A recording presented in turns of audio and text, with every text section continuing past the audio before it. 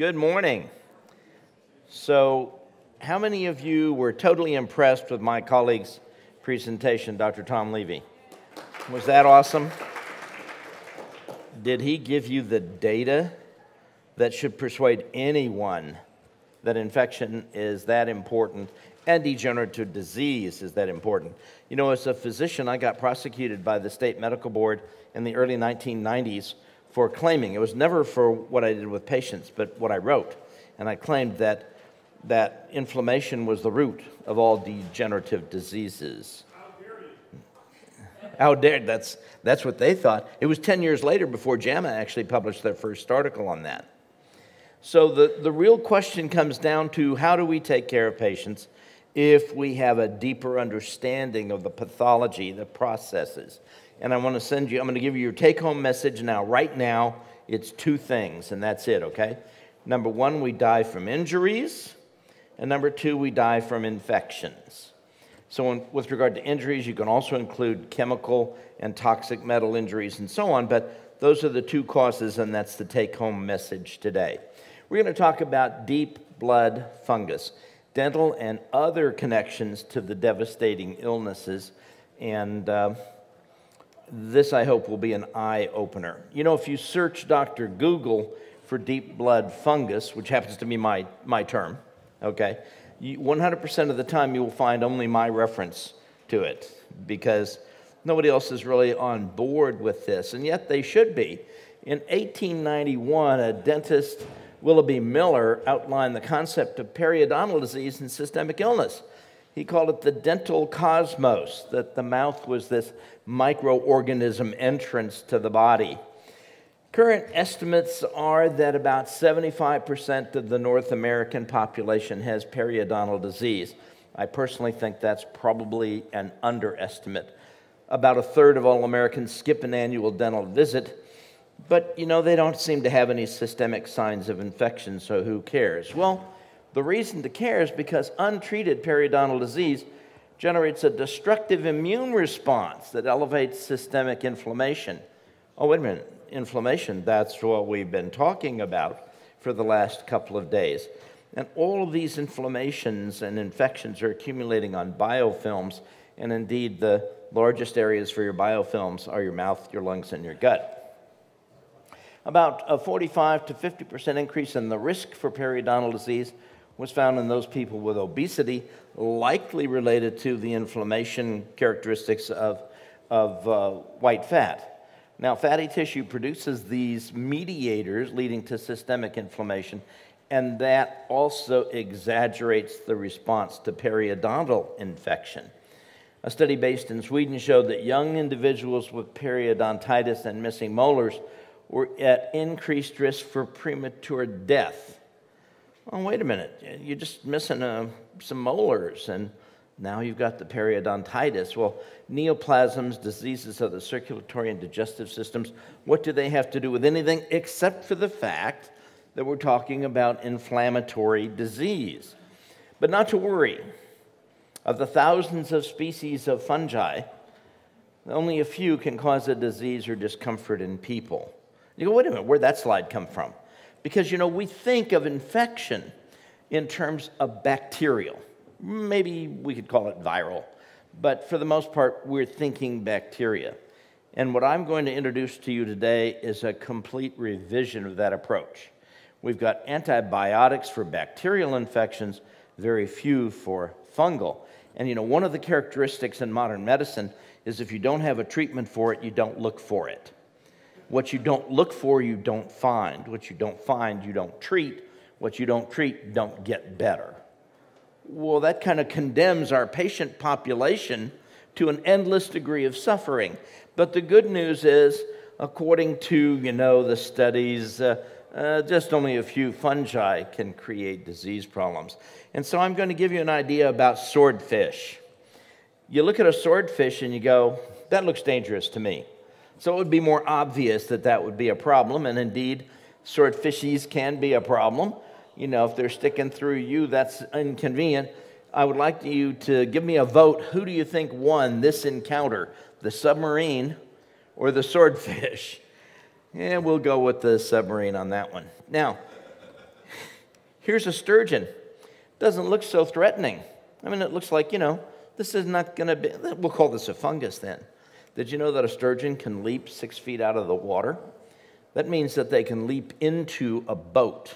And indeed, people have been killed by sturgeons, not so obviously nasty. Yeah, that too. You can leave off the T and we've got the same result, okay?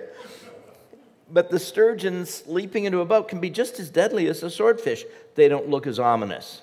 So my question to you, and I'll take this vote, which of these three kingdoms poses the greatest threat to your health? Saudi Arabia, Jordan, or Texas? There you go. So actually, if you'll scratch off Texas and put fungus, which of these really is the greatest threat to your health? We don't think of it as fungus. I want us to rethink our thinking. There are three great kingdoms. 1, 2, 3. Plant, animal, fungus. Now, the distinction is based on their energy production systems. So a plant takes sunlight, combines it, and makes energy on its own.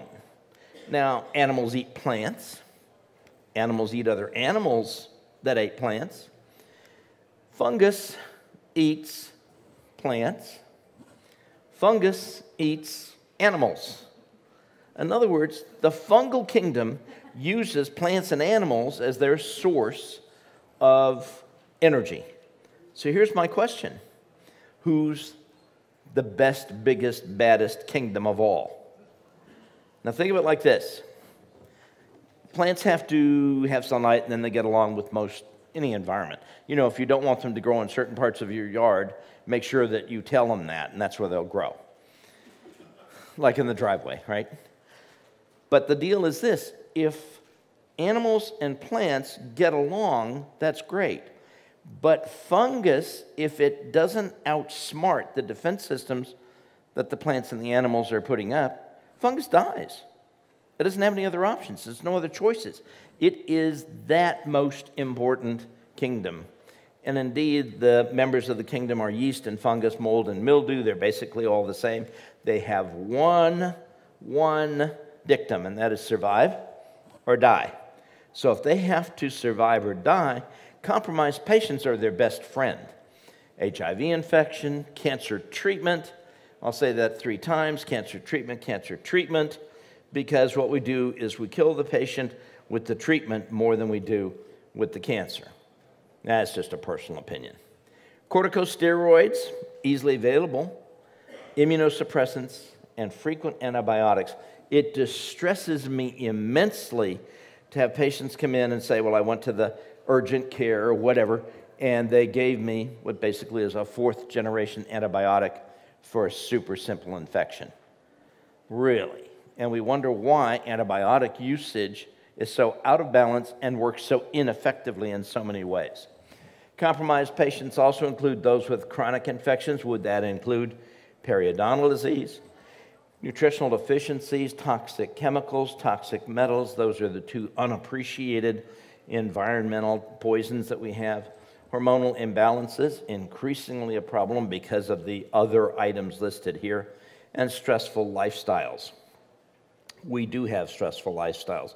We get up early, we go to bed late, and we design all sorts of demands on our life and our time rather than learning to cope with them well. We are just putting a finger in the dike in our life. We are, for the most part, inadequately managing our days and our nights. And that is what's putting us at real risk for things. Now, fungi can produce 2 kinds of human infections: systemic ones that affect the internal organs, and superficial ones that affect the skin, the nails, and the hair. Now, you might also call superficial infections the ones that affect the oropharyngeal cavity, the sinuses, the lungs, and so on. But, there's kind of a crossover where you're actually talking about deeper organ systems. I think when you're talking sinuses, I think when you're talking lungs, even though they have an immediate connection to the outside. So just think of it that way. Here's something trivial, just a fungal infection on the skin, no big deal. Here's another fungal infection on the skin. It's kind of a ringworm pattern, no big deal. This is more a psoriatic fungal pattern. Here's severe onychomycosis. Now, you know, this is the kind of stuff that we see everywhere in the older populations. You go into the nursing homes, it's unusual to find good-looking nails. Now, you have to realize that that's because the defense system is compromised and is not reaching those areas, is not defending you, and the fungus is getting a toehold. How's that? So the deal is that infection now begins to set the stage for you to be a compromised individual. You can have a vitiligo pattern. No big deal. It's just a skin discoloration, except wait a minute, why are you tolerating that? Here's a sad story I want to tell you. This is just an example of diaper rash. One of my staff members recently has a new grandson. It's a great idea. Wonderful thing. Except he develops a rash. So they go to their pediatrician. Now, the pediatrician looks at this. Whoa. You know, the mom had a group B streptococcal infection when the child was born by C-section, so it's not like there was an obvious connection. But the child had tried nursing, and the kid is getting loved and licked on by mama, and so on. So he says they need to go to the emergency room. So they go to the hospital emergency room for a diaper rash. Well, it was kind of flaming and didn't look comfortable. 9 hours later, blood tests, CT scan, lumbar puncture, cultures, oh yeah, and the attempt to get a urine specimen by catheterization, which boogers up poor little kids like that. And you go, okay, and what did they conclude? They concluded that the appropriate treatment was ambulance transfer to Texas Children's Hospital. This is last week I'm talking about. This is not like ancient medicine. It is ancient medicine, but it's being practiced today. All right. They walk in the door at Texas Children's, get shown into a room. The resident comes in, looks and goes, looks like a diaper rash. No shit, Sherlock. So anyway,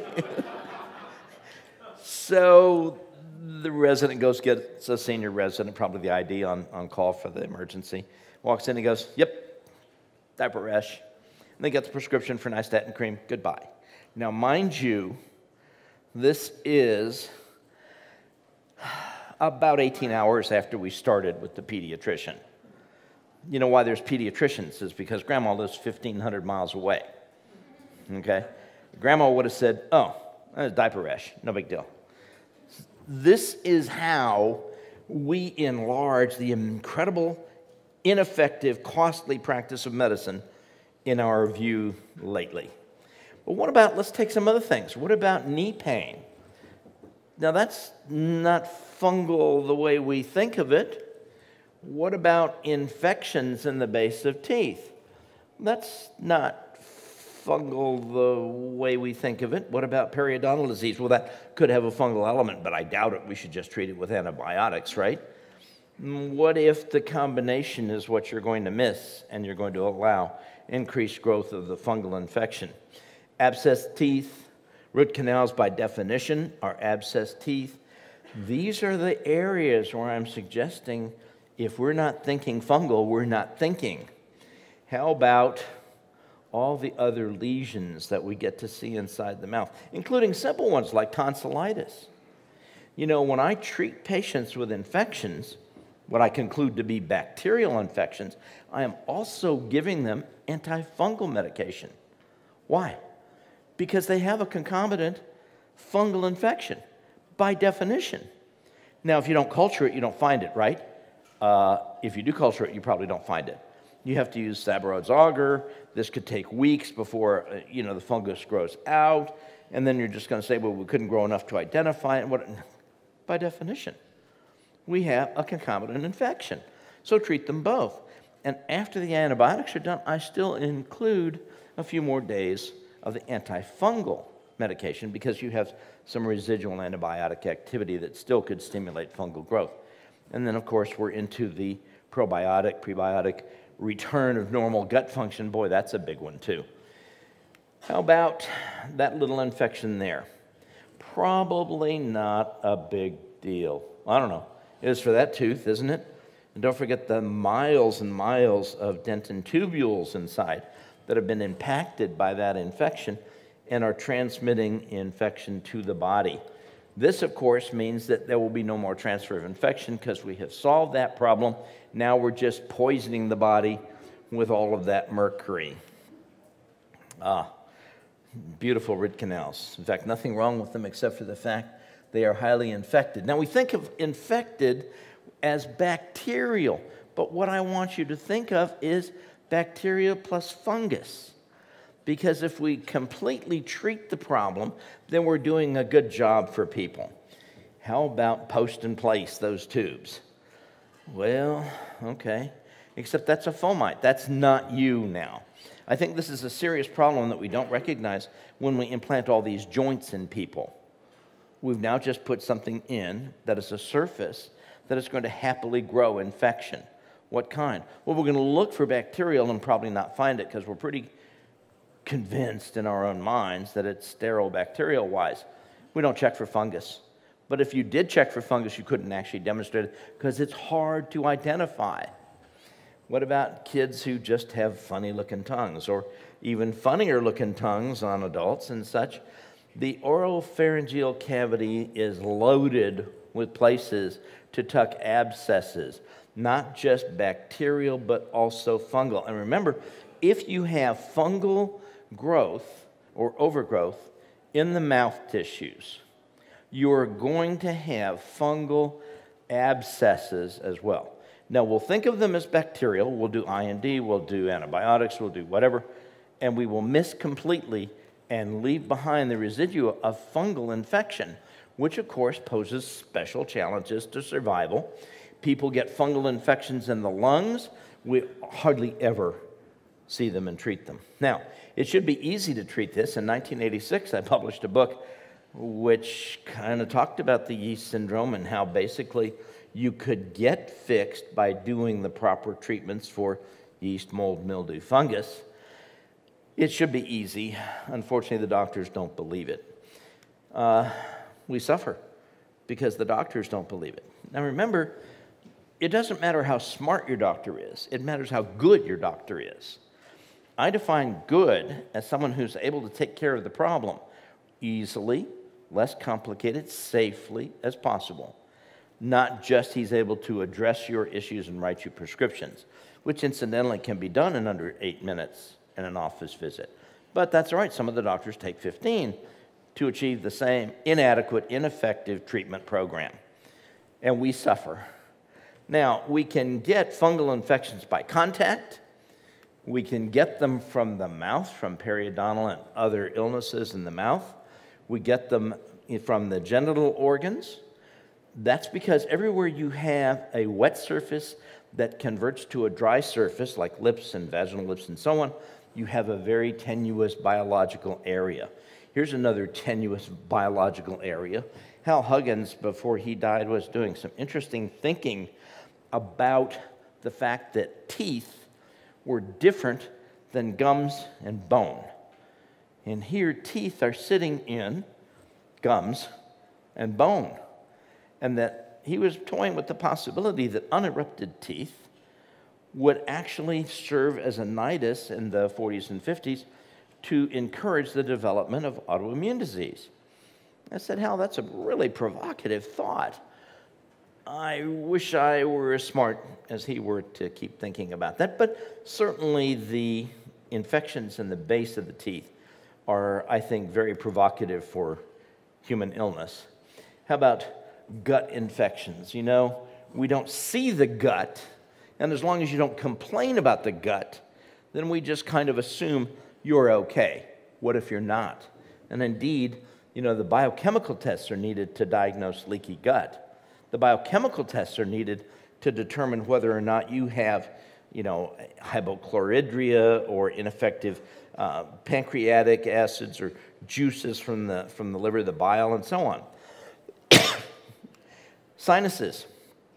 We had such a lovely demonstration on sinuses yesterday, and the point is very simple. Yes, these areas need to be cleaned out, but what do they irrigate with? Antibacterial. What do they subsequently treat with? Antibacterial. Now, fundamental thing, just to remind you of the original microbiology, antibiotics that suppress the growth of bacteria will tend to increase the growth of other things like fungus, because the antibacterial antibiotics are not treating fungus. It has no or reduced competitors now, and it can grow and flourish.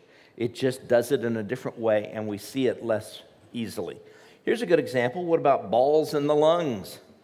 You get stuff like that. What's the immediate first concern? Cancer. Now you have cancer.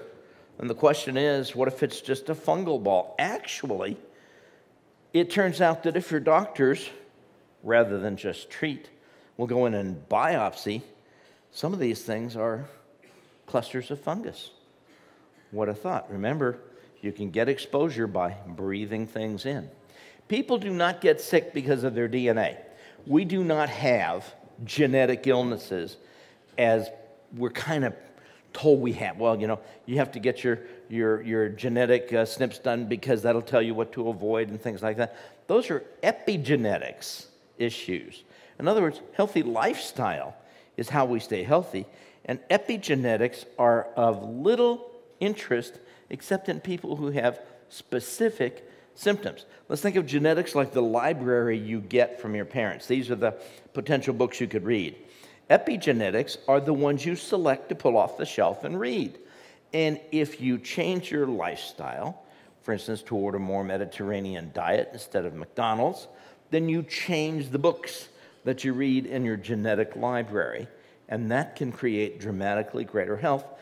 And as Dr. Levy suggested, perhaps that's responsible for the people who do a better job of creating vitamin C inside their system. But what do we do instead? Well, we jam medicines down our throat. You know, a pill is the answer to most problems, okay? And remember, you don't have to treat the patient, you can treat the paper. All you have to do is get the lab report. In fact, you don't even have to touch the patient anymore. Just get the paper. Just get the report. And that's how a lot of medicine is done, because it's so A to B. You don't have to interspace thinking anywhere in between that. We also get sick, and especially with yeast, because of birth control and other hormones, because they distort the patterns. These are not bioidentical and in natural levels and in natural balances. We also have over-the-counter cortisone now.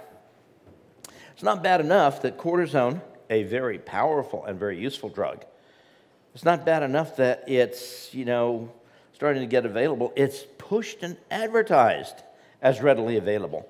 And that creates more skin zone problems because you've now suppressed the appearance of a fungal infection, and therefore it's not likely to get treated, and now you have another entry point for the body.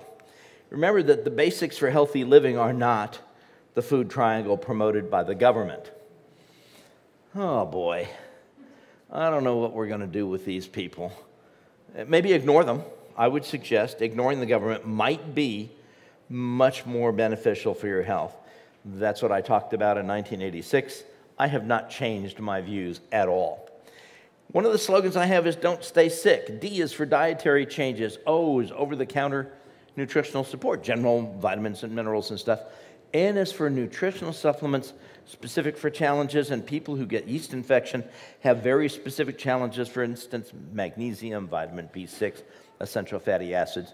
And then T is treatment with simple antifungal medications. This is for the yeast syndrome. Okay, but we're going to start getting into the little bit deeper stuff here. Mold spores and their mycotoxins enter the body by breathing, by swallowing, and by skin.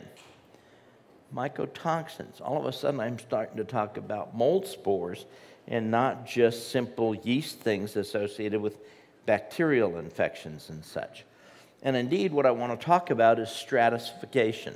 Stratification is like what you see with the laying down of layers for mountains and such, and you can clearly see that there are distinctive levels and layers You go, wait a minute, so what does that have to do with yeast and mold and fungus and whatever? Well, in my work in the last 3 years, I have seen the yeast syndrome as a superficial layer of illness issues, and a lot of them.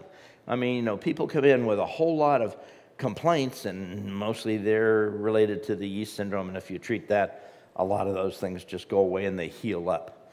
But there is a deeper level of illness that we're now beginning to classify as deep blood fungus. Now, again, that's my terminology, because you'll see at the end, how do we really define this? Well, what are distressing diseases for deep blood fungus? Rheumatoid arthritis, systemic lupus, ALS, MS, leukemia, leukopenia, all cancers, severe skin disorders, and unexplained immune system disorders, recurrent infection patterns, virtually all other unexplained, puzzling, frustrating diseases.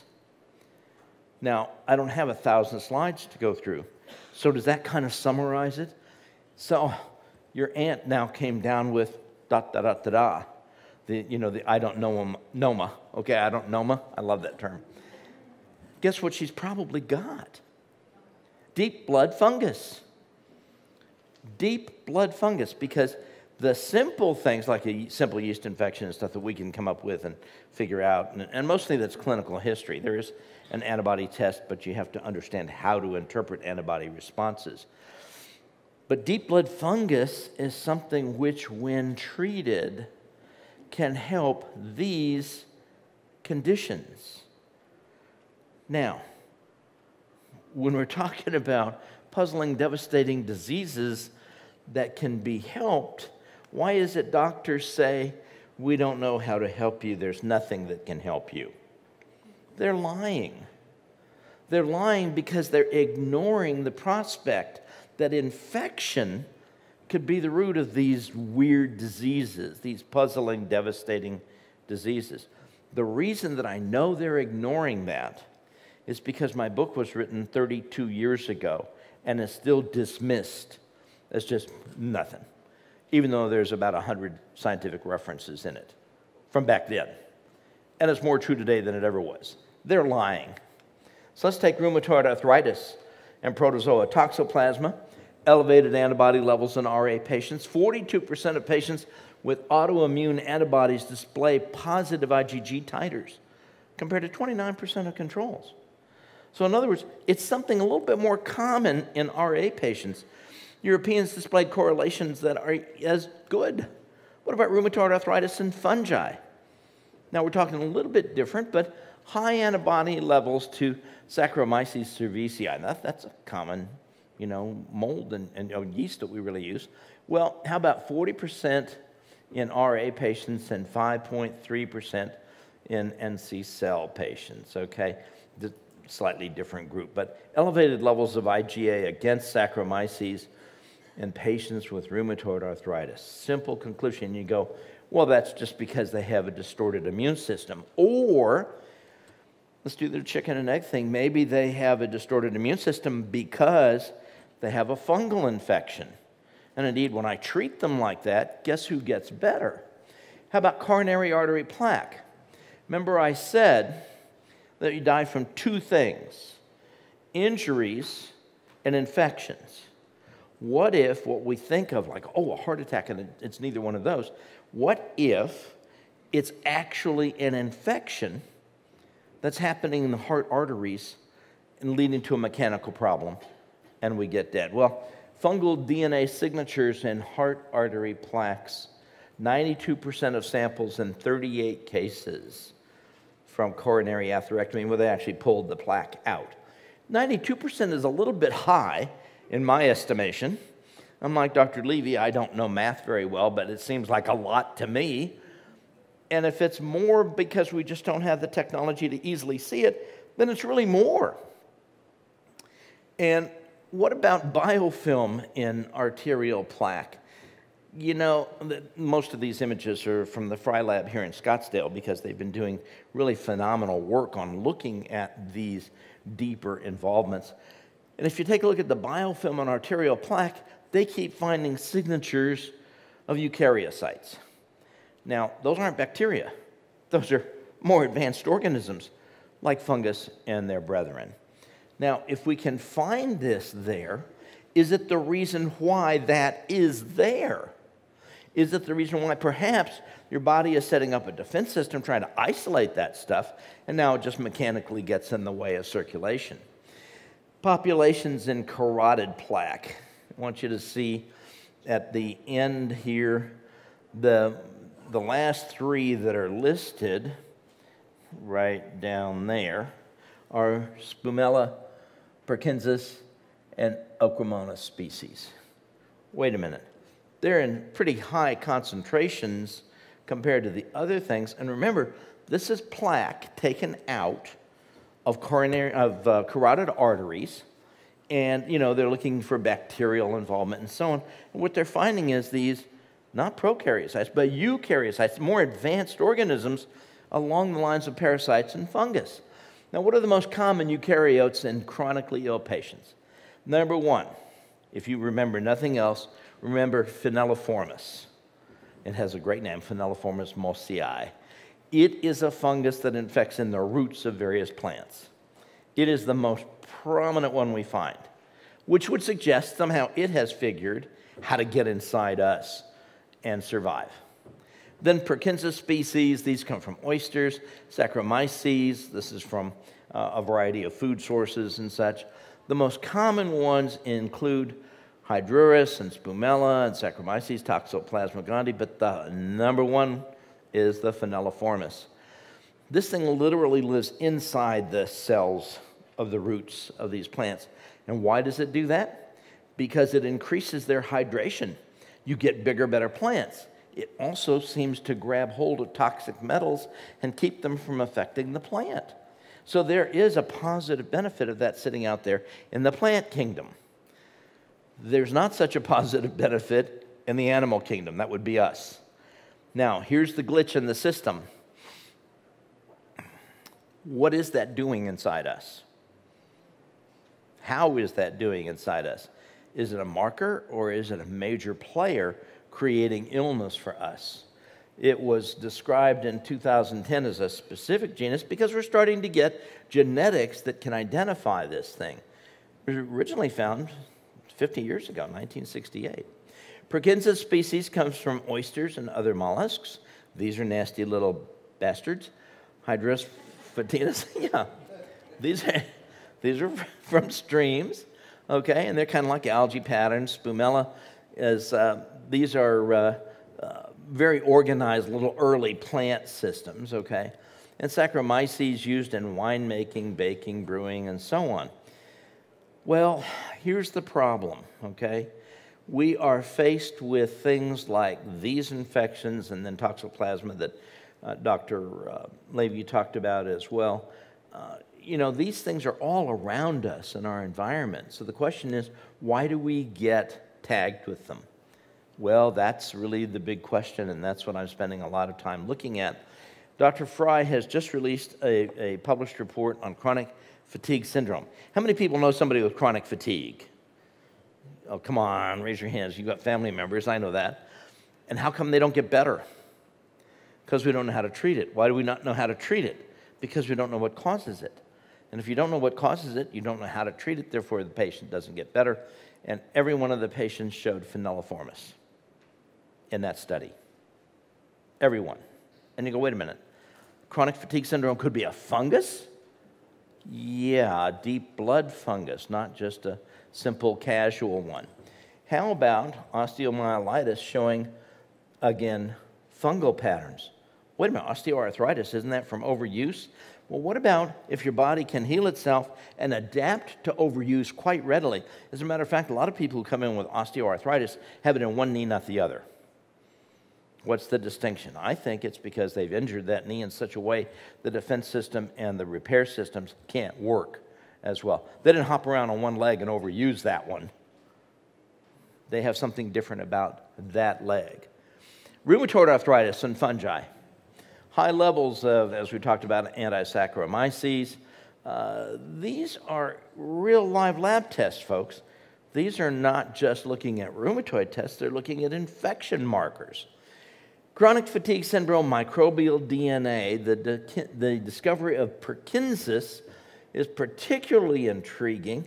Remember, Perkinsus is related to oysters and other mollusks that we eat, but the most frequently detected one is phenyliformis, detected in 78% of the samples that this particular report was several years ago.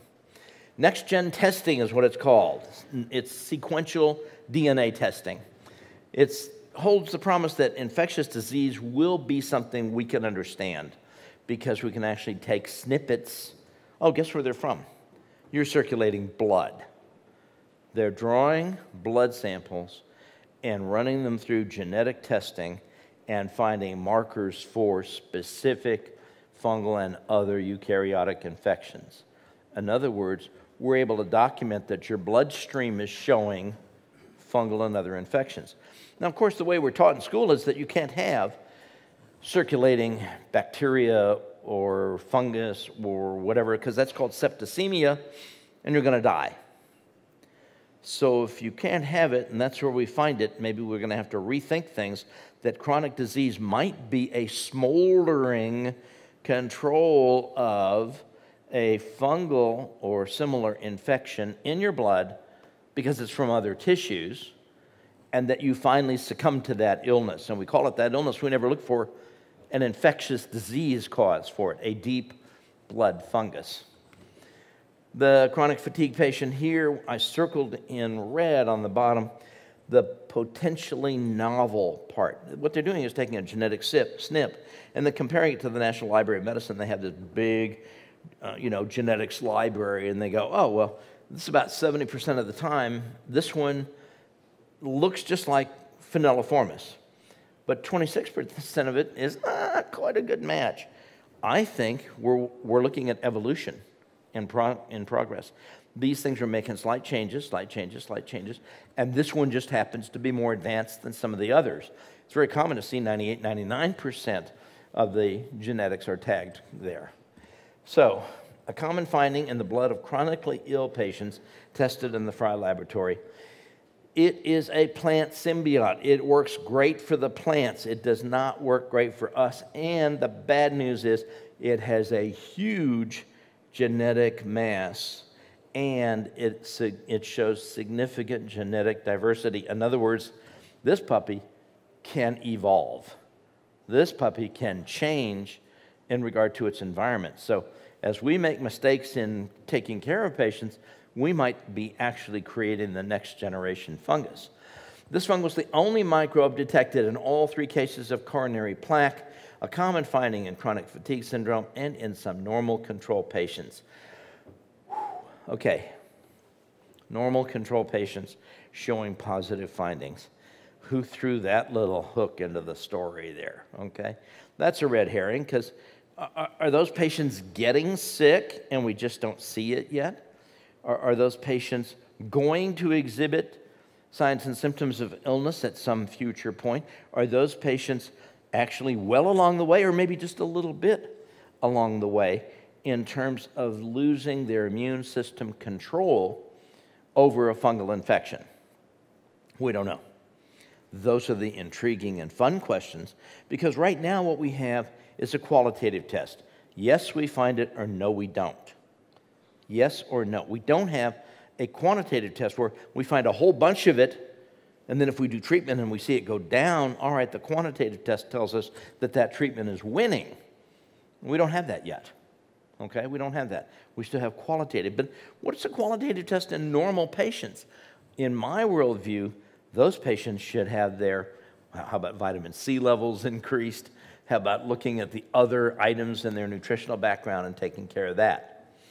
So, next generation sequencing has the potential to solve the mystery of chronic disease, especially inflammatory disease. Because remember, ultimately, all of these diseases are inflammatory diseases to some extent or another. Infection, by definition, is inflammation. Inflammation, by definition, is immunity. And I look at, when patients come in, I see those 3 things as exactly the same. If I have inflammation, I'm looking for the infection. If I have immune problems, I'm looking for the inflammation and the infection. They're all the same. It's just the same ball of wax looked at from different angles. And when you look at it that way, you actually can treat patients very effectively. We've got a constellation of bacteria, fungi, protozoa, and algae that are attacking us. And now we can actually use a laboratory test to see it. We're talking cardiovascular disease, chronic fatigue syndrome, fibromyalgia, no longer funky, weird, I don't know how to treat you, we'll have to do a zillion different things. Let's treat it as fungus. Osteoarthritis, autoimmune disease, gastritis. You know, these people who go for 20 years, my gut has never been good. I have gut problems. I was just born that way, whatever the excuse is. Interstitial cystitis. You know, for years we've known that interstitial cystitis is an infection pattern, an inflammation pattern, an immune system pattern, and guess what? It can respond very nicely to antifungal treatment. The use of this sequencing in far more difficult and chronic cases might really allow clinical improvement. All right, well, let's talk about biofilms. Years ago, we had a wonderful whole day on biofilms at this meeting. And what we found was that, you know, biofilms are the explanation for people getting sick. Bad biofilms get sick people, and good biofilms get healthy people. And the contribution is the fact that these biofilms can harbor good or bad populations, not just of bacteria, but of viruses, fungi, protozoa, algae, fungus, and so on. In blood samples from the patients with lupus, the DNA stains and cultures revealed an unknown protozoan exhibiting a profound biofilm forming capability, and it was called Protomyxoa rheumatica. Big mistake. It wasn't, okay? But we were looking at it in a biofilm. This was Dr. Fry's work about 10 years ago. Looking at it in a biofilm and struggled, and finally were able to show some organisms of it, called it a bacterium. And when you are able to get genetic testing on it, it's Pheniliformis mosei. It's a fungus. But don't blame Dr. Fry, because PCP pneumonia, pneumocystis carinii pneumonia, which is common in AIDS patients, for years was treated as a bacterium. Guess what's a fungus? So now that we're getting deeper probes into the nucleic acids, we can actually look at what these things are, which gives us the opportunity to actually do some treatments. There's biological confusions, and with Pheniliformis mosei, it's starting to show us new worlds and vistas. Valley fever was thought to be a coccidia protozoan. It's fungal. Pneumocystis PCP pneumonia is fungal. So here's the new diagnostic approach. The biofilm matrix gives us significant hurdles for treatment until we really assess what's going on in the biofilm. In other words, when we really appreciate it's not just a collection of bacterial, that's not what your periodontitis is. It is bacterial, fungal, protozoal, algae, and so on. Now we're starting to take a look at how the community of organisms makes us sick.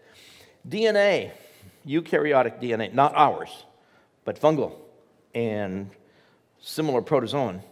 MS patients, ALS patients, that DNA is in their biofilm. Is that the cause of their treatment, or because of their illness, are they now susceptible to the problem? And that's what they're showing us. How about carotid angioplasty? You know, they go in and they scrape out the carotid plaque that's blocking dense DNA staining material. In other words, it's not just a little bit infected, it's definitely infected. Chronic fatigue syndrome appears to have this infectious component, but we don't know if it's direct activity from the infection or it's immunologic failure, which then allows the Pheniliformis to show more profound effects.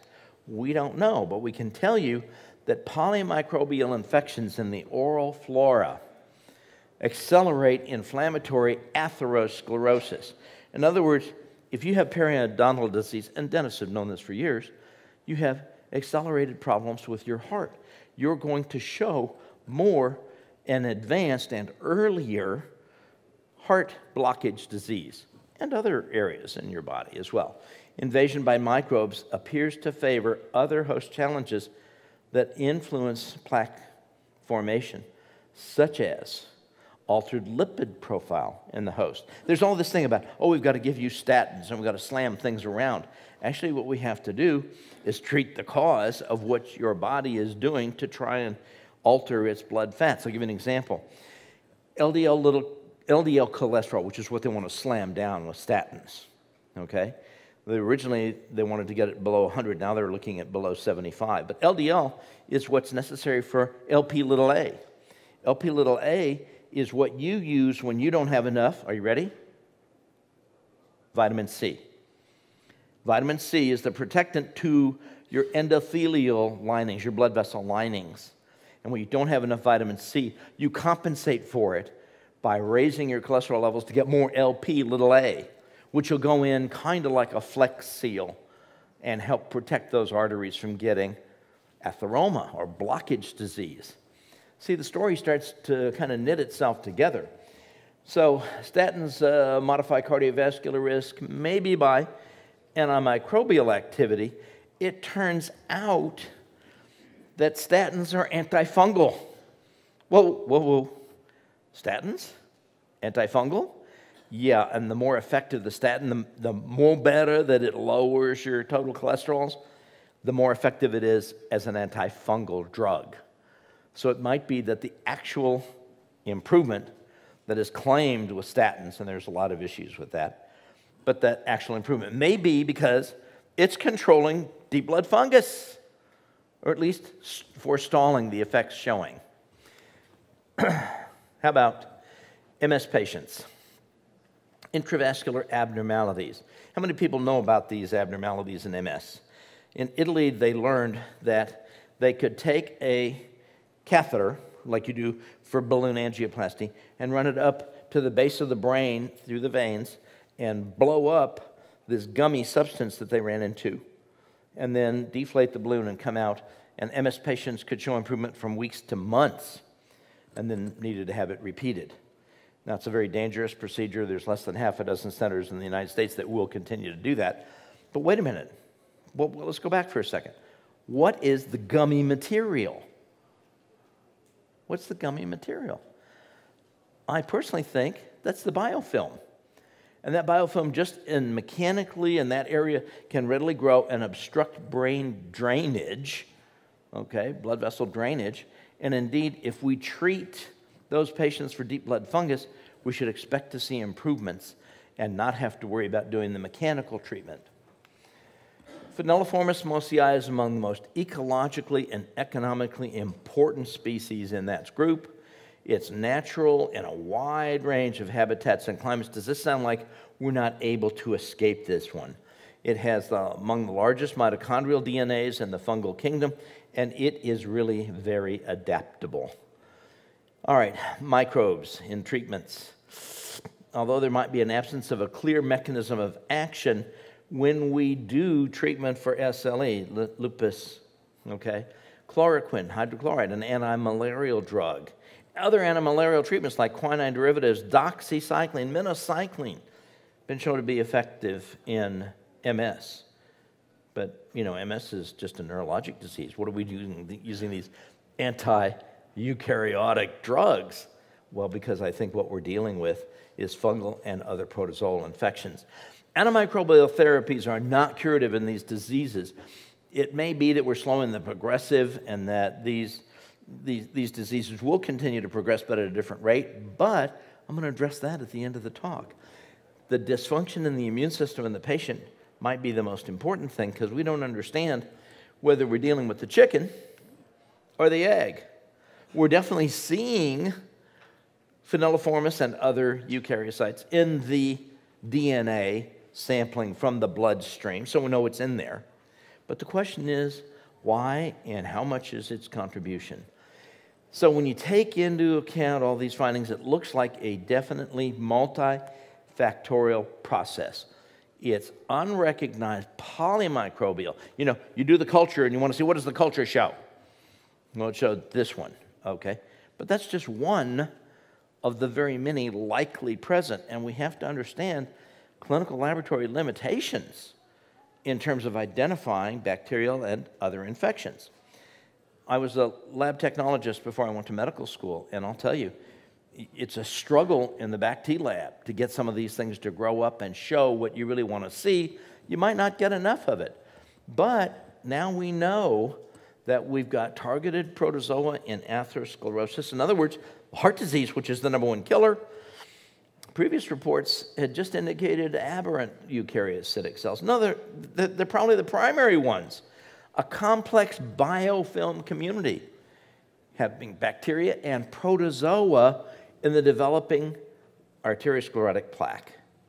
Now, these results may be consistent with a complex community of bacteria and protozoa that are developing, oh, wait a minute, excuse me, these are from root canals. Blanche Gruby provided these as their primary ones that they're seeing. Does it look to you like there's a whole range of bacteria that we're looking at, and they have not really yet tooled up to start looking for fungus, but that's coming. Fungus, protozoa, these things are what are killing us. Remember what I said, we die from two things, injuries and infections. And I'm dealing with the infection one now, and the infections create injuries inside, like atherosclerotic plaque that blocks your heart, blood flow. That's an injury, but that's due to the infection. So we propose the following scenario here: polymicrobial biofilm infections. The initial insult, you get, something going and it incubates, and then in the majority of individuals, they kind of keep things under control, which is why we survive long enough to raise kids and then vote right or wrong and whatever. But it may be that, these bastards are protected from the immune and inflammatory responses by a whole variety of chemicals floating around, probably pro-inflammatory ones. And that's what allows that biofilm scaffold to become so effective. In periods of emotional stress, illness, trauma, dietary excess, these communities may resurge, create problems, and that's significant because cracks in the biofilm could also expose these organisms to the immune system and might be part of what seems to be an immune system response against these things. So in other words, we're still back to the chicken and the egg thing, but it may explain the relapsing and remitting nature of multiple sclerosis. Maybe it's just the infection waxing and waning, or our response to it. Now, it's well known that biofilm-dwelling bacteria play a significant role in human disease. We know that already. But protozoal infections may be at the heart of a variety of these chronic human diseases, the puzzling, devastating, unusual ones. And, we're also talking about aquatic-based protozoa, in other words, one from the water supply and such. Now, the Fry Lab and others have said they hypothesize that these protozoa may represent a non-trivial component in human disease, and the human vascular system may be where they actually colonize, which is why we would then see blockage disease coming, and that is a previously unrecognized vascular polymicrobial biofilm phenomenon. In other words, wait a minute, biofilm inside the arteries? Well, yeah, that could be, huh? Because that would explain why we're seeing these DNA samples and the plaques and such that are being removed at surgery. That could either trigger or potentiate or contribute to vascular and immunological dysfunction. And remember who we're talking about. We're talking about vascular and immunological dysfunction in patients who are vitamin C deficient. Why can we make that claim? Because we're all vitamin C deficient. So in other words, we lack some of the things that would otherwise help to protect us. Now, prokaryocytes are not consistently observed in atheroma debris or filter samples, but you can detect these in filters that, vascular filters that are removed by people. And wait a minute, that suggests they may be playing a role we don't really understand. And again, we're talking about the inflammation process, and molecular studies have shown that periodontal disease, remember we talked about one of the early routes of ingestion here, and the associated bacteria and dental plaque have now been linked to arterial disease in addition to the understanding of chlamydia, which was 40 years ago. Protozoa include hundreds of thousands of diverse organisms, hundreds of thousands, and many of these play critical roles in cardiac and blood-borne diseases. Fungi have been previously detected in our atherosclerotic plaque and may actually be major players we just haven't appreciated. How about 26% of the blood samples showed prokaryotic traces? but 100% of the filter samples did. And you start saying, wait a minute, that means that we're just missing it a lot of the time. Yes, and this is what I love about doctors. Well, the test didn't show it. Oh, okay. I'm hoping you got the right test and the right lab did it and you understand how to interpret it, because the test didn't show it doesn't mean much if the patient dies because they don't get the proper treatment. It doesn't mean much. So, let's see. Here's one that was previously unreported. P. guaguati, a known metazoan. That's a very expensive protozoan. This organism, like others, have not been previously reported, detected in human samples. It's an interesting observation now that we're seeing these things by DNA sequencing. So involvement of the eukaryotic organisms in the cardiovascular system is now really just at the beginning. You're going to see more and more understanding of this if you look for it.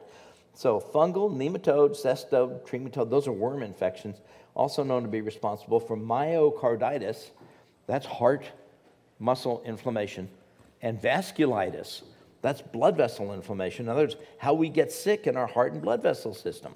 Inflammation plays a central role, and that raised the possibility that infections may trigger or be the source of chronic inflammation, or certainly are worsening it when it's present. These organisms may be responsible for atherosclerosis. They are enriched in atherosclerotic plaque. They are not found just in the peripheral blood. They are located, concentrated in the arterial walls. Here's a leukemia patient. Pat comes in. She has chronic neutrophilic leukemia, greater than 50,000 white cells. Now, interestingly enough, she was completely normal until they were working on a house. This is over in Europe, and they were tearing out interior walls and everything. Well, you know, older houses in Europe could be made of stone, and stone doesn't breathe, and indeed, it just weeps in the humidity and stuff. And the workman called her over and said, hey, look at this. It was solid fungal growth on the inside of the stone walls when they got the wall boards off. She wasn't sick until just after that. Fascinating, okay? Who would think that doing your house would get you in trouble? We did antifungal, antiparasitic treatment on her, reduced her counts to 19,000. She's had a lifelong history of hives. I think of hives as a chronic activation of your complement system, the very primitive part of your immune system. She had thyroid goiter and rheumatoid factor and such. These are interesting in patients that we don't have good explanations for, like leukemia. How about Sissy with skin lesions? Her horses developed lesions than she did. Dermatologists were stumped. The animal pathologists were uninterested. One of the horses died. Now, that should get your attention right off. Wait a minute. She and the horses look like they have the same kind of illness issue going on. One of them died. Well, it's taken us literally years, and she is almost completely better. It is fantastic to see what nobody else was fixing. How about Cindy? She came back from the Middle East and developed the severe dermatitis, and indeed, she was accused of picking her skin off as these lesions and was diagnosed as severe delusional parasitosis at the best clinics in the country. Well, you know, remember what I said. If you don't diagnose it, you don't treat it. You don't treat it, it don't get better. So we treated her antifungal, antiparasitic, and she got dramatically better. She's all done. Bile duct cancer patient, Glenda, she was proposed for chemotherapy, severely symptomatic. I mean, literally, they told her, you are dying. And she came in. We have a lot of questions we ask when someone comes in, and she was all 8s, 9s, and 10s on all her symptoms. And within 6 weeks, she was 2s and 3s, or 1s, or 0s with antifungal treatment. She has maintained her improvements over a year and a half. Prostate patient, Jim, prostate biopsy, high-grade intraepithelial cancer, PSA level 8.6, and then all the way down to 8, and it just lingers there, and the urologists say, well, we don't find any evidence of cancer. Indeed, his PCA3 test was normal 5 years ago. How about altered immunity patient, Kelso? Chronic neutropenia, white cell count of 1.5 to 3 on a good day. Lymphopenia, basophilia.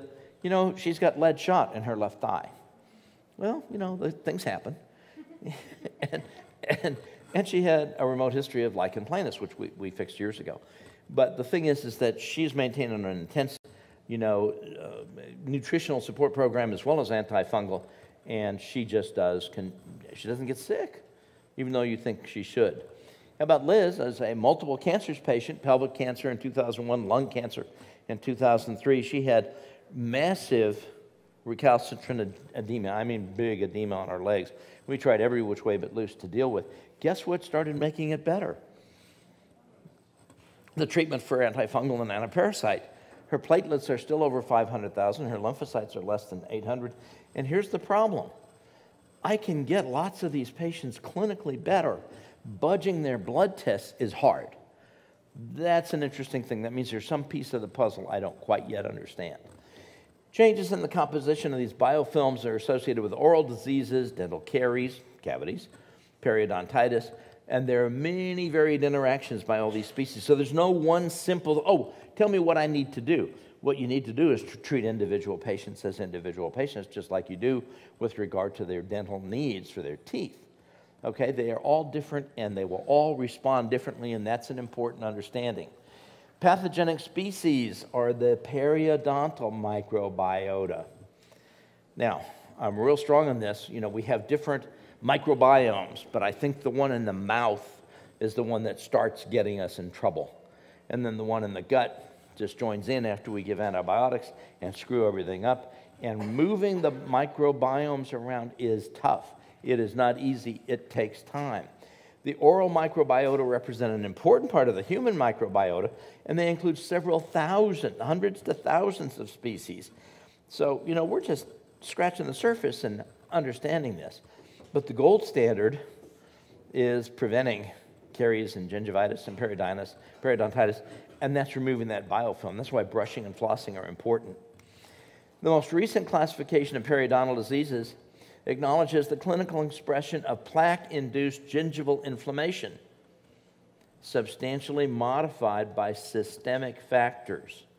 In other words, anti-inflammation approaches, vitamin C, nutritional support.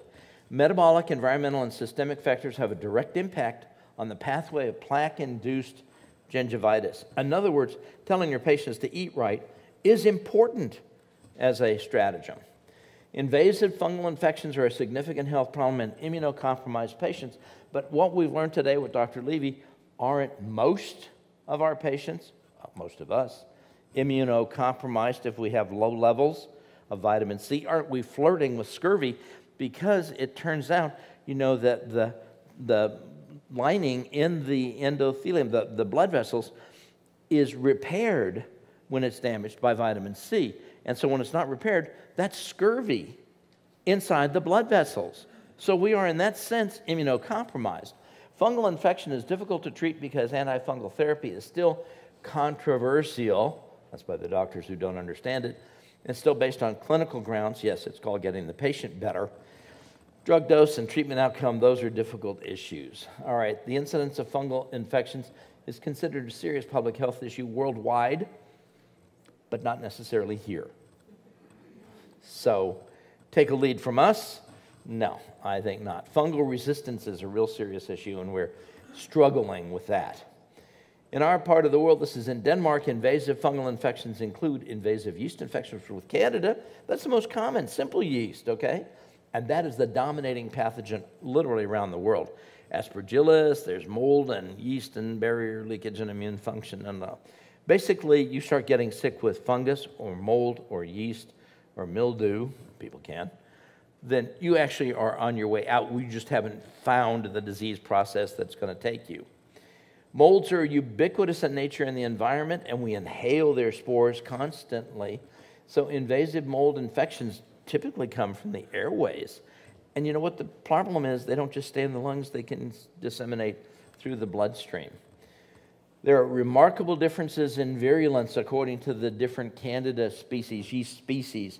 But you know what? It's kind of like you want to get dead from a 50 millimeter howitzer or a 22.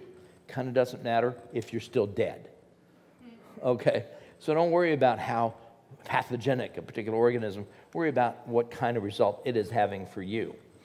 Now, recently there's a correlation between fungal infection and MS in the peripheral blood of patients.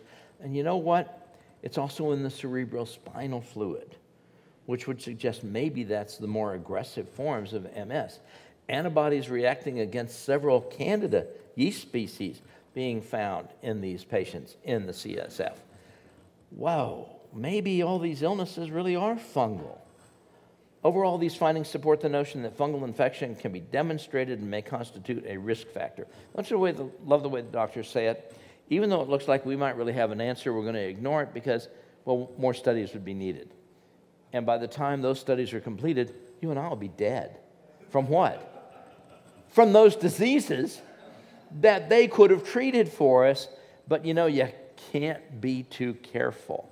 You know, they say, when your first day of medical school happened for me, first do no harm. That's what the dean says, right? First do no harm. And then we proceed to harm, harm, harm.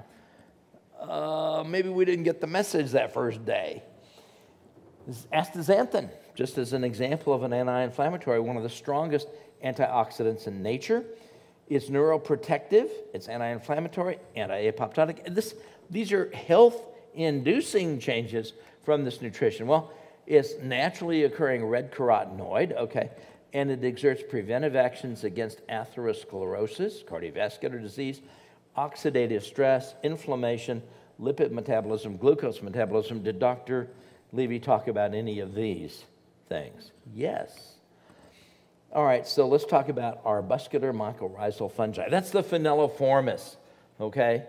The phenoliformis has genetical divergence that may occur over 20 years in its population, in its limited area. In other words, you can take these species, look for them, and watch them over a period of time, and they actually evolve where they are. What's this door? This door is your front door, okay? As long as you stay inside your house, you can be safe. The moment you open that front door, you have opened yourself to illness. Why? Because of all the environmental toxins, the air, the water, the food. It's hard to get good food on the road, okay? And I mean on the road when you're just driving around town, not just when you're driving somewhere else. And we are constantly being exposed to all these people with their infections and sharing with us and such. Thank God we don't kiss everybody whose mouth looks like this. But if we did, and people do, you got to wonder about that. But anyway, this is certainly a source of where you're going to get sick in the future. People have these things going on inside. Oh, yeah, I got a tooth, but it stopped hurting, and I do need to go get it attended to. Yeah, I kind of think you do. But that kind of tooth can create the marked infection and other illness changes that we spend a fortune on in our medical care system because something this simple didn't get attended to, or something this complex, or that complex, or as complex as these. These are starting to get to be nasty, invasive mold-related diseases, okay? Now, who gets to see these first? The dentist. Why? Because you're the first line of defense against all these infections that are going to take us down. And if you pay attention to it and make those proper referrals, get them started on the road, they can actually survive and don't have to have all of the continuing changes in the oropharyngeal cavity. Candida infections are the most prevalent opportunist fungal infections. Biofilms are antifungal resistant. In other words, it's kind of a thick, think of it like this, painting rubber cement over a surface, and then all the things want to grow in the rubber cement. Don't try to kill your biofilm. Try to replace the organisms growing in it. That's an important phenomenon because it is protective when all the good things are growing in it. So resveratrol showed an anti-biofilm effect, inhibiting the formation and eradicating the mature biofilm with the bad bugs in it. Wait a minute, resveratrol, we just talked about with Dr. Levy as an anti-inflammatory. So do you see how the picture keeps coming together? Here's sources of resveratrol. They're colored. Okay, why? Because it's bioflavonoids, and those are the colors in plants. And those are phenolic compounds that are in various plant species because that is their defense against, are you ready? Fungus. So they're preparing their own defense, and we can take advantage of it Stilbenoids exert various biological activities. They are all anti-inflammatory. Resveratrol is one of the major ones, okay? And it's just antioxidant. It shows positive health effects against cancer and heart disease, neurodegenerative diseases, diabetes and such. Can you see how the picture keeps coming around? Here's a funny one, Terminalia chibula tree, used for anti-diabetic, mutagenic, oxidant, bacterial, fungal, viral effects. Dental plaque bacteria are intimately associated with gingivitis and periodontitis, and they are reduced by this particular fruit. And it also prevents bone resorption, an interesting little deal. That's what the tree looks like. That's what the fruit looks like. I've never encountered one. Oh, well. How about people with bad breathing disorders, okay? You ever seen anybody with status asthmaticus? That's where they've got a bad asthma attack and we can't stop it. That will make you believe you're going to die. Well, status asthmaticus, they try to use cortisone and bronchodilators and oxygen and chest tubes and anesthesia sometimes and antibiotics. Does it sound like we are not winning games like that? Well, guess what? Fungal exposure is a major risk factor for developing asthma. Fungal exposure, a major risk factor. And so Candida albicans remains one of the ones that readily induce asthma. And this might represent a fungal infection process, this asthma treatment. Just think of it when you're watching all the advertisements for asthma and COPD on the TV. Mucormycosis infections, these are life-threatening. They occur with all the variety of risk factors we know about, but the interesting thing is treatment really requires correction of the underlying risk factors. In other words, it's not just, oh, we got to treat that. We got to treat the risk factors that allow you to stumble into that. That's going to be deadly. That's not fun. How about this? This is turmeric, curcumin. Turns out curcumin is effective against bacteria, viruses, fungi, parasites. It apparently reduces the ergosterol in the cell wall of the fungus, and that results in the fungus getting sick and dying. Wait a minute, I'd rather the fungus die than I die. That seems like a good idea. Oral administration of curcumin is more effective than dexamethasone. Dexamethasone, that's strong cortisone in reducing the fungal burden in mice, okay? And the adhesion of Candida species is reduced. And that's in comparison to fluconazole, which is a pretty powerful antifungal medication. The synergistic activity of curcumin with the azole and polyene drugs, in other words, the ones we use as antifungal, shows a 10 to 35-fold reduction in the minimum inhibitory concentrations needed to effectively treat the fungal disease. In other words, you can use these things like curcumin to help make the drugs much more effective so you get shorter courses of treatment and better improvement. The mixture of curcumin and, are you ready, ascorbic acid, a 5 to 10-fold reduction in the minimum inhibitory concentrations needed. Curcumin in combination with different fungicide materials increases the efficacy of those antifungal strategies. You know, the most significant effect was found against Candida species, and that's the major one around the planet for the yeast syndrome. It's not for deep blood fungus, but it might be that's what predisposes people to get the deep blood fungus. Here's just an example showing on the yeast cell that the different drugs work in different levels so that, you know, I try to combine them to get this and that so that I can use lower dosages on these things. But increased drug resistance from fungi cannot be avoided. And those biofilms, we're back to that because that can make things tricky in terms of delivering the drug to it. Antifungal substances derived from plants can selectively act on different targets with fewer side effects. We're talking, you've heard about them, garlic and oregano, podarco, cloves, walnut, olive oil, tea tree oil, golden seal, calendula, spearmint, neem. These are things that we've talked about, but it turns out there is a very good intellectual basis for using these things. Phenolic acids, flavonoids, tannins, and such like that, these are the polyphenols. Dr. Levy was talking about the importance of these as anti-cancer, anti-hypertensive, anti-allergen, inflammatory, oxidant, and antimicrobial. You know, this is called food. if we eat it right, and if we take the right supplementation, especially if we're sick, if we do those. Essential oils also have shown dramatic effects. This is one of the reasons people who've been sick and say, oh, I found this brand of wonderful oils and now I'm getting better, because they actually do have antifungal effects. And terpenoids in those oils may be useful as future antifungal chemotherapeutic agents, not just for cancers, but for infections. And, you know, the thing is that the advantages of combining these therapies includes lower dosages of antifungal agents with synergistic activities, the development of less drug resistance. Remember, these plants have developed these particular ways of avoiding fungal decay. In other words, you know, being eaten by the fungus. That's what it's trying to do. And these have lasted for a lot of years. If we use them properly, we can probably reduce the drugs that we tend to rely on in order to get treatment. Here's a fun example. This is a plant that's a meat eater. This is carnivora, okay, the Venus flytrap. And indeed, the carnivora extracts that are used, they actually appear to have a major antifungal effect for plant and fungal pathogens. That's interesting because that just sort of opens a whole new world of how we might take care of problems. What kind of problems? We've got to stop putting all this mercury in. We've got to properly take it out when we find it. Because when you grow Candida in your gut, there's examples here, guess what? That increases the level of organic mercury from the mercury that you swallow and inhale because of those fillings in your mouth. So now we've got a way to increase our poisoning by having the Candida fungus yeast growing in our gut. At the same time, we've got all of those fillings. Good reason to get them out.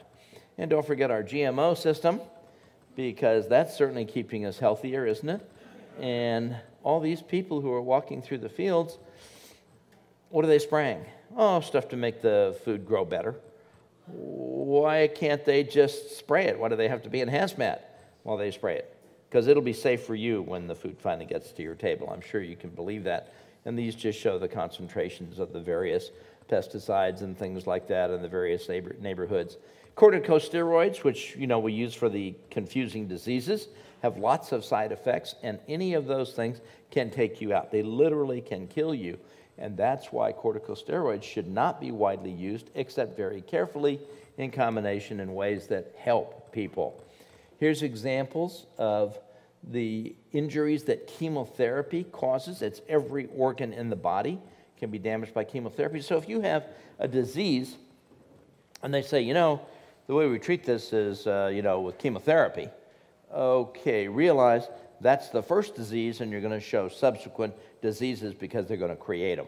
And remember, with puzzling diseases, there's only two things we use, chemotherapy and cortisone, or cortisone and chemotherapy. You pick the order. That's what happens with those puzzling diseases that I listed in the beginning, such as rheumatoid arthritis, lupus, prostate cancer, leukemia, acquired immunocompromise, autoimmune diseases, heart attacks and strokes, resistant bacterial infections, hospital-related fungal infections. That's about 100,000 Americans a year. They're often deadly. Community-acquired fungal infections. These numbers don't include all the other illness patients that are associated with fungal disease. And yet, what we're looking at is the casual way with which that etiology, the fungus causing the problem, is simply ignored. It's simply ignored. Well, if it's ignored, remember, what you don't treat don't get better. What don't get better is what's going to kill you. And indeed, your doctor's choosing not to treat. When I was doing hospital work back in the old days, I would write, because I'd gotten a master's in nutrition, I knew a little bit about this. I would write nutritional orders, and I would write antifungal orders for my patients, and my consultants in the intensive care unit would come behind me and cancel them. Okay. And so then I would go behind them and reorder them. And they would come behind me and recancel them. It's a quick way for me never to call you as a consultant again, okay? The other quick thing was for me to realize I ain't ever going to get people better in the ICU because you can't do what you want to do. I mean, vitamin C in the ICU, that's not going to happen. Maybe we're coming around, but maybe not. Anti-this or that drugs often have antifungal activity. There's a spelling error there. Rapamycin, it's a macrolide immunosuppressant used to treat coronary stents. In other words, when they put them in, they're trying to keep them from getting blocked and reduce organ transplant rejection, a long list of side effects, but it's also antifungal. Maybe that is really the key event. Maybe it's that it's antifungal. Remember, your immune system, first of all, it's the only one you got, okay? But your immune system is the critical piece of the puzzle. Damage to your immune system is what gets you sick. Failure to repair it is what keeps you ill and lets you die. It's your immune system. Think of the three amigos: infection, inflammation, immunity, okay? It's all the same thing. They're the band of brothers, okay? And when you have infection, you have troubles with the other two. If you have inflammation, you have trouble with the other two. Immunity, troubles with the other two. So don't start looking, because these things all interrelate. Each causes the next and is caused by and worsened by the next. But in medicine, we have a very A to B kind of treatment plan. You have A, we treat with B. You have C, we treat that with D. But for more effective medical care, you have A, which also means if we're looking for it, if we're thinking about it, then we start looking at risk factors and what else can come up. If you have A, you also have E and G and M, or perhaps even more. So we treat with all of the factors need to resolve the problem and create normal balance. Remember, we're dealing with infection, inflammation, and immunity. They're all the same thing. Now, everybody says that, you know, the two things that are always there in life are death and taxes. But I would say that there's three certainties: death and taxes and fungus. Now, how many people think there are possibly three things that are certain in life? Have I sold you on that yet? Death, taxes, fungus? Let's see a show of hands. You got to persuade your friends. Okay, there you go. Okay. So a couple of you are still going to get sick, but that's okay. You've got to put the pieces of the puzzle together, okay? And until you do, and the bad news is we depend on our doctors to do it. And the bad news is if our doctors don't do it, people die. My dad died 4 years ago. He's 95. He was visiting in my house. He slipped, fell, ripped the skin off his arm, had to go to plastic surgery. He gets an aspiration pneumonia. He gets congestive failure. He gets all their fancy treatments and such. They will not put him on Lanoxin, heart medication that he'd been maintained on for 14 years for his mild failure pattern, always did well. They wouldn't do it, and I'd say if you don't do it, he's going to go back into failure. So he would go back into failure, ambulance transfer back to the real hospital, okay, for control of his congestive failure with more intensive drugs, not Lanoxin, okay, and he'd be on 2 fourth-generation antibiotics. And I go, what are the antibiotics for? Well, that's the protocol. But he doesn't have pneumonia. He has congestive failure. Yeah, but that's the protocol. Well, I got that, but no pneumonia, so why antibiotics? That's the protocol. It's like I'm talking to a proto-wall, okay, for their protocol. That's the way they're going to do it. Still no Lanoxin. They would send him back to the skilled nursing, and that's a euphemism. And you know what a euphemism is? It's neither skilled nor nursing. Okay, good. And sure enough, they would not put him on Lanoxin, and guess what would happen? He'd go back into failure. We played this game 3 times. Why the 2 fourth-generation antibiotics? At his age, that's the protocol. Were they making him sicker and sicker? Yes. Did they put the pieces of the puzzle together? No. Was I telling them the pieces of the puzzle that had worked for him for years, happily with his internist and his family doctor coordinating with me? No. So you can tell doctors about the pieces of the puzzle, and the problem is they're looking the other way. They don't care, and the faster you get out of their field of view, the better. Got to tell you, things happen, explosive things happen when people are not treated right, okay? When the volcano explodes, it's not the time to figure out how to put the cork back in. It ain't going to happen. It's like domino diseases. You push one of the dominoes, and it just keeps going. And that's how we die in this country. We die from progressive medical care. I would rather have regressive medical care. I think that's going to be better, and especially facing nutrition is one of the key things. Oh, maybe like vitamin C, that could be potentially helpful. Maybe resveratrol and so on. It's just like a cookie cutter system where those pretzels just keep rolling off the line. Nothing's going to stop them. They just keep coming. And that's the way the drugs are produced. And that's the way the drugs are sold. And that's the way people expect it. I went to the doctor. I got my prescription. Now I'm going to get better. They have no responsibility to get better because they have no understanding of the actual infections that are making them sick. And when they understand that, they become whole different patients, get better very quickly, and get a real life going on in their lives. Instead, they've got a tsunami. They've got a tsunami that's killing them. It's sometimes faster, sometimes slower, but when that wave catches you, you're done. The chances of reversing it are minimal. The chances of you going back to a placid sea and enjoying your life are pretty much over.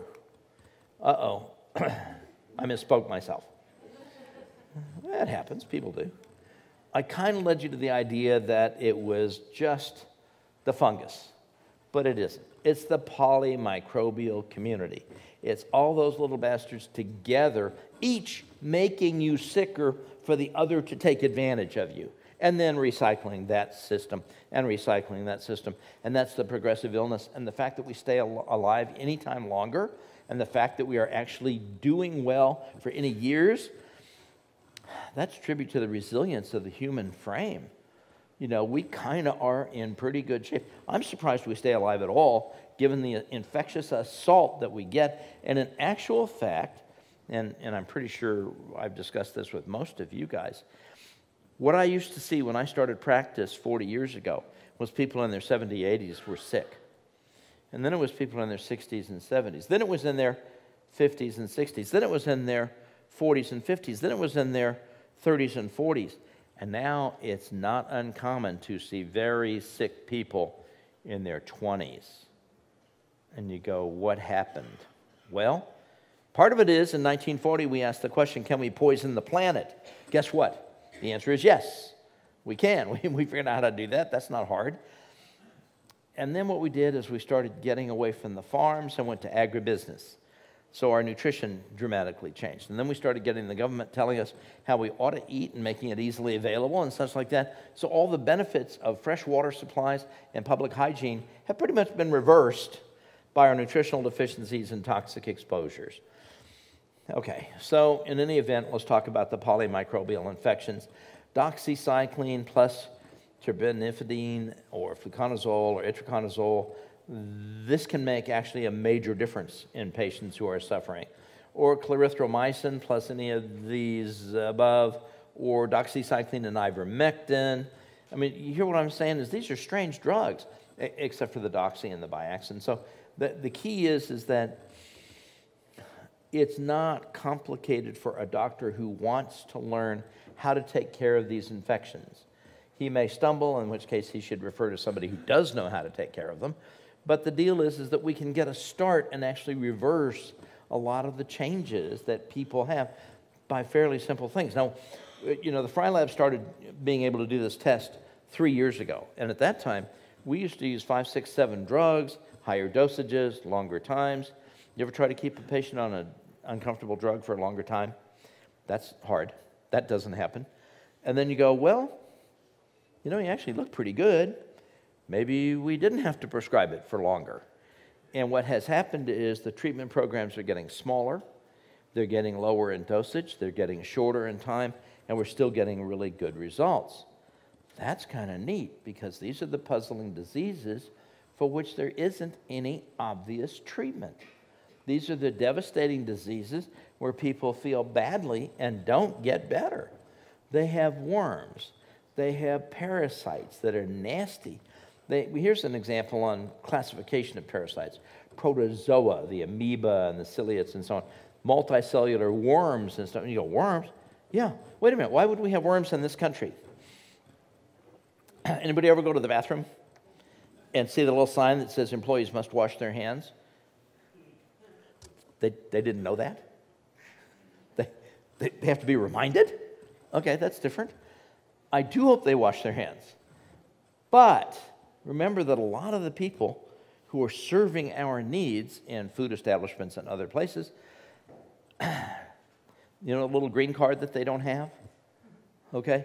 And they're just kind of flying under the radar, and they are bringing with them all of their health initiatives from overseas, which might not be much. In other words, while we had barriers to people coming in who were really sick, we have no barrier now, and they can bring their sickness with them. You know, we've got a resurgence of TB, we've got a resurgence of polio, smallpox. I mean, things that we eliminated, we now have in surges coming through because our population is being exposed to that, and that includes worms, okay? This is kind of fun. This is looking at a sequential thing on a lab test, and you're going, well, you know what? The consensus is, and you go, wait a minute, the consensus. In other words, we're going to kind of average these things together, and we're going to kind of vote and say, this looks probably like what that is. That's not quite precise enough in my worldview, unless it doesn't matter, every single one of these is going to be knocked out by the drug treatment that we're going to use, or the resveratrol and curcumin and so on. Unfortunately, I don't think we're at that level yet. But I wanted to show you there is still some confusion and fudge factor because there is a medical knowledge gap, okay? The clinical information explosion is happening, and we're not keeping up with it. You know, the idea that well, when I started medical school, they said that the amount of information will double every 4 years. Okay, so when I ended medical school, it was twice as much information. When I ended residency, it's twice that, so now it's 4 times as much information, and that was 40 years ago.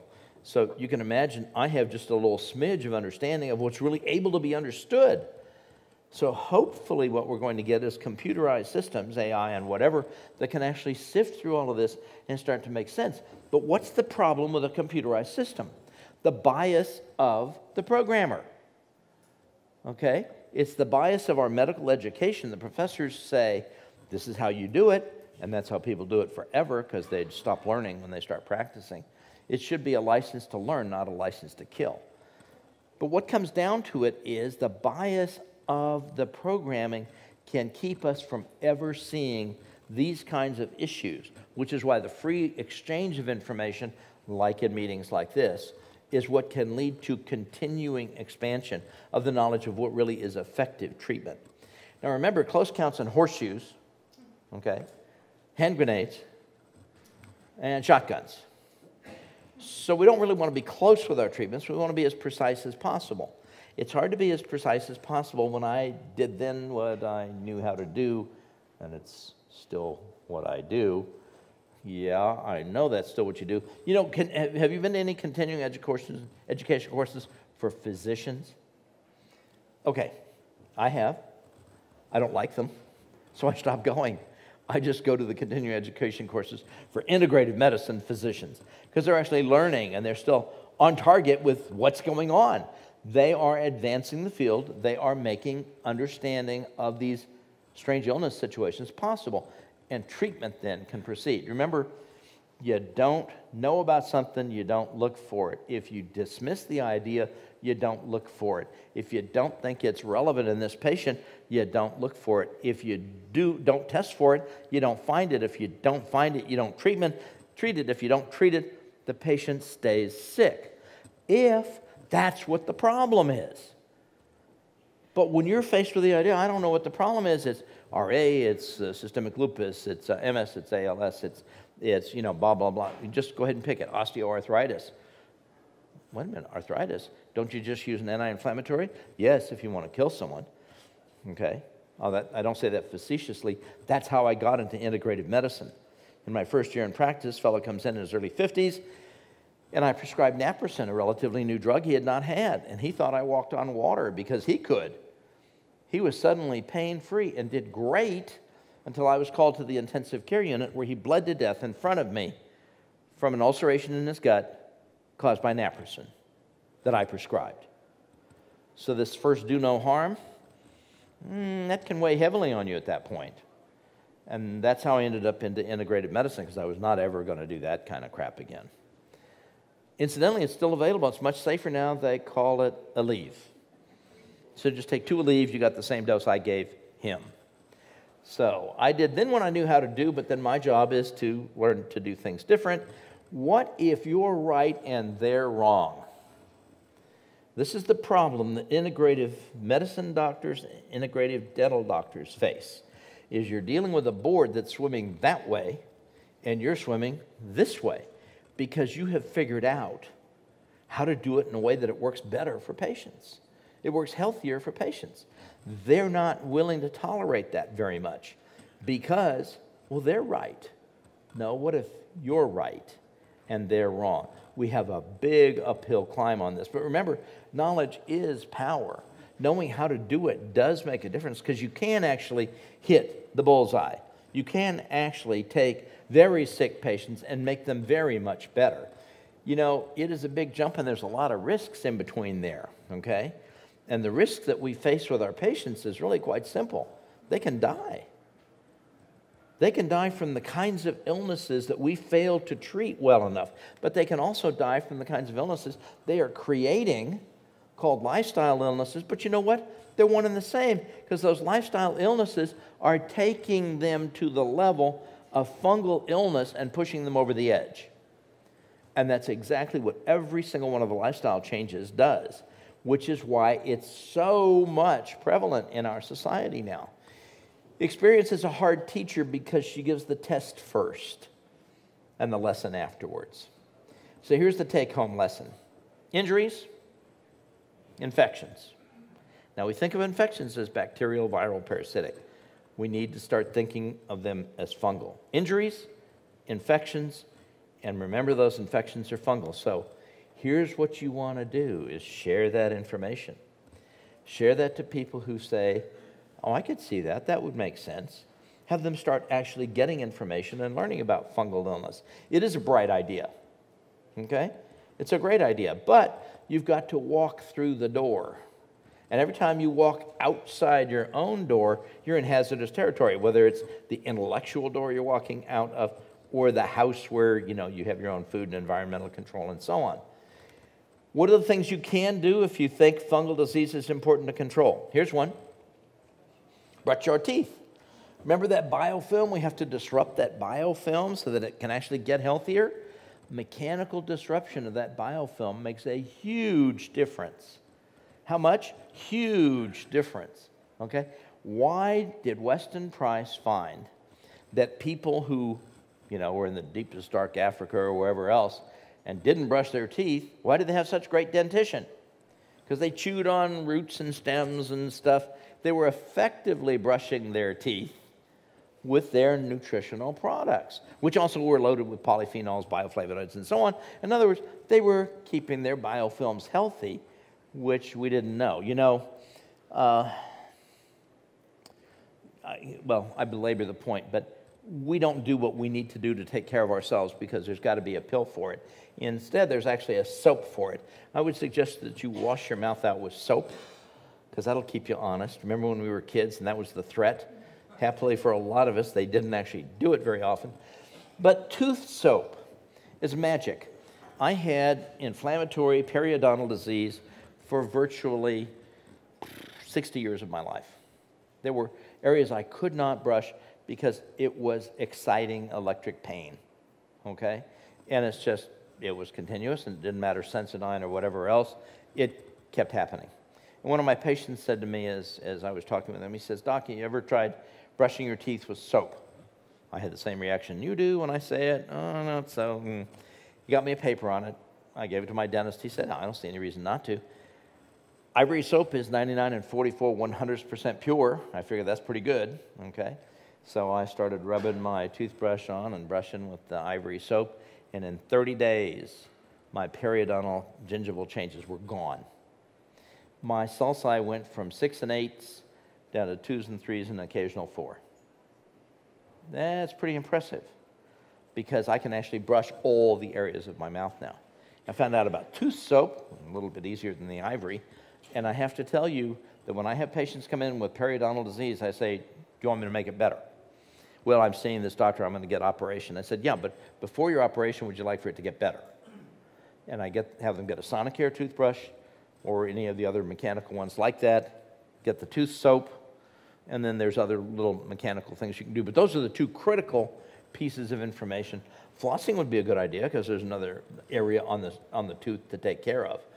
And you can even do the flossing with water floss. It's a different approach, but mechanically can help. What about different solutions you can rinse your mouth with? Well, there's pros and cons on all of those and such.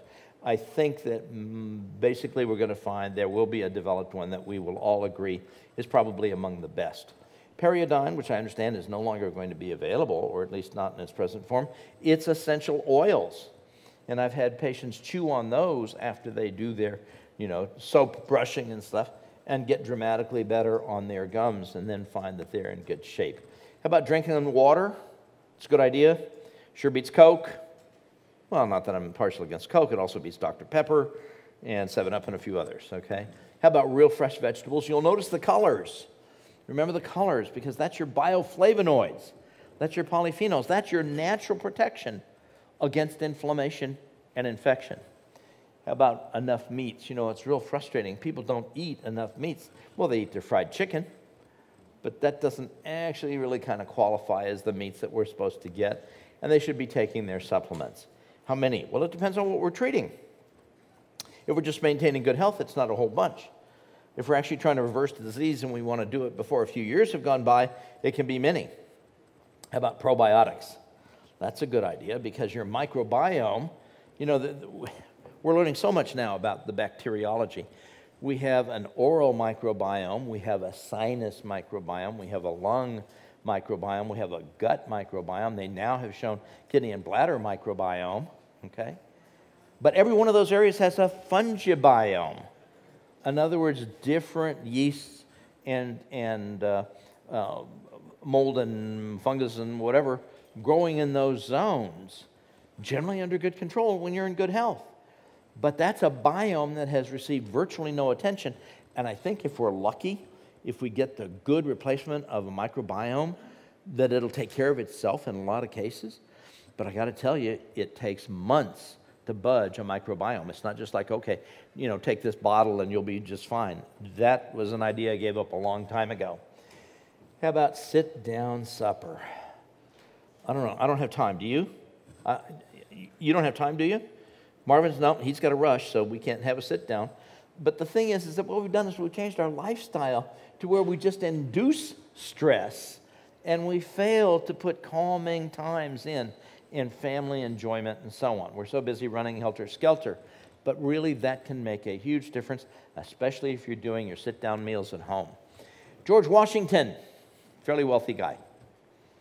I mean, he had a plantation, he had lots of, different industries and so on. He brought out the sugar at their dinner table when they had guests. Sugar was expensive. I mean, they made it too there at the plantation. That was expensive. They didn't just have that willy-nilly like we do.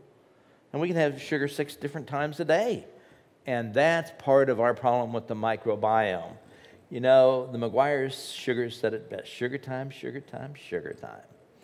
But what we have to remember is bad sugar. Sugar bad, okay? Smoking, bad, okay? Toxic metals, bad. We need to use chelation to get rid of them. You can't avoid getting the toxic metals in. I can guarantee you that. They're all over the environment. You're getting them in, okay?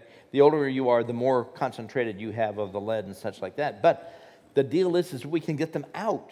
So it takes dozens of years to get them in and a few dozen treatments to really remove enough of them that they get out of the way and stop damaging your defense system and allowing the inflammation, because they're pro-oxidant, allowing the inflammation to go wild. I hate putting this one up. All right, good, I'll skip it. And avoid chemicals. Thank you. Thank you, Mike. Avoid chemicals and additives. If you have to read the label on your food, okay, because that's trouble, especially when you encounter words you can't pronounce. But don't worry, they're just emulsifiers and fires and iron fires and stuff. And I just think of them creating fires on the inside. Avoid drugs wherever possible. You go to the doctor, and a lot of times I'll write an antibiotic for a patient for their throat infection or their bladder or whatever, and I'll say, don't fill it. Let's try these other strategies first. If it just all gets better in the next day or two, don't worry about it. But you don't have to call me. You can go ahead and fill it if you feel like it. That's a great way to do it, because if the patient gets better with conservative strategies, you don't have to do something. Get some exercise.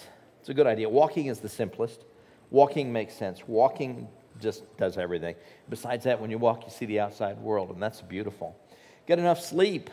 Get enough restful sleep. We have a hard time doing that, but I'll tell you, it sure do make you feel better, okay? Oxygen. I started studying oxygen levels in 1993 because of congestive heart failure.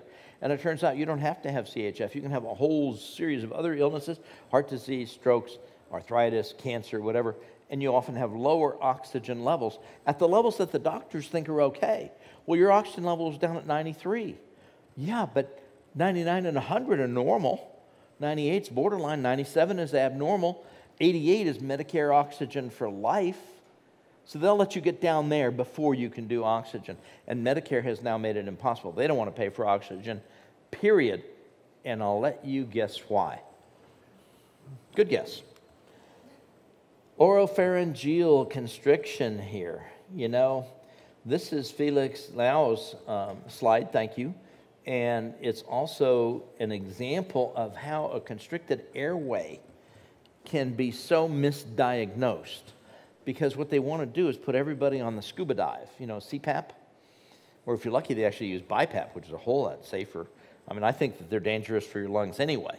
But the deal is that if you simply readjust the 3-foot cage, as Felix says, your mouth has a 6-foot tiger, your tongue, in a 3-foot cage. If you simply rearrange that by proper appliances and positioning, you can open that airway and you no longer have a restrictive pattern.